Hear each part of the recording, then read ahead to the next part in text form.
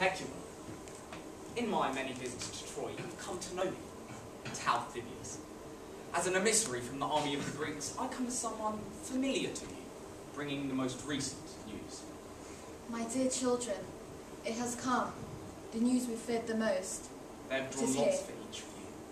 That's what you fear. Then where are we to go? To Thessaly? To the land of Cadmus? Where? You are to be separated. You'll be going to different places to serve different masters. Who is to go where? Ask me one at a time. Cassandra, my daughter Cassandra, who has won her? She has already been taken by King Agamemnon as his prize. What? As a slave to his wife? Poor child. No, for himself. She is to be his paramour. But she's a maiden to Apollo, a sacred virgin. That is exactly why he must have her for himself. Then daughter, discard the temple keys and your holy garments. Is the king's bed not honour enough? And what of the child you took from me a few hours ago? Where is she? You mean Polyxena? Of course, I mean Polyxena. What lord is she assigned to? She is to honour Achilles too.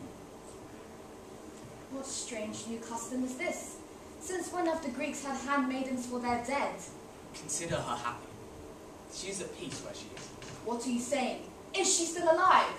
You need worry no further. She is free from trouble. And Andromache, wife to my brave Hector, where will she be taken?